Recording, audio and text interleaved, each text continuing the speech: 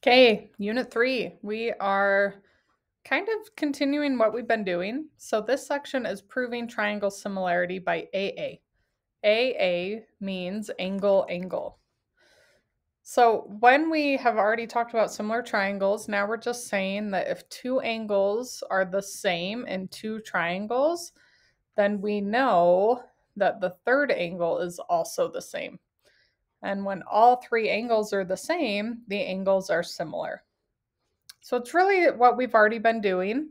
You need to remember the scale factor when you're solving for sides. You take the new over old or dilated over the original. And then it is going to ask you about different types of triangles. So an equilateral triangle has 3 equal sides and 3 equal angles. Isosceles triangle has 2 equal sides and the angles below are also equal. And then a scalene, no equal sides, no equal angles. So remember different types of angles. An acute triangle, they're all less than 90, all their angles. A right triangle has one angle at 90 degrees, and the other two add to 90. Other two add to 90.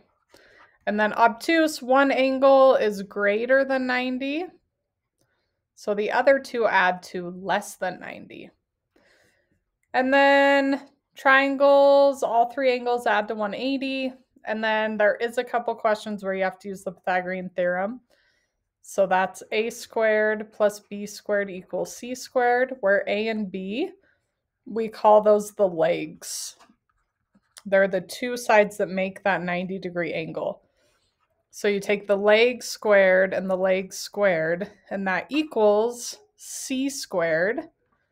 And c is across from the right angle, and it's the hypotenuse.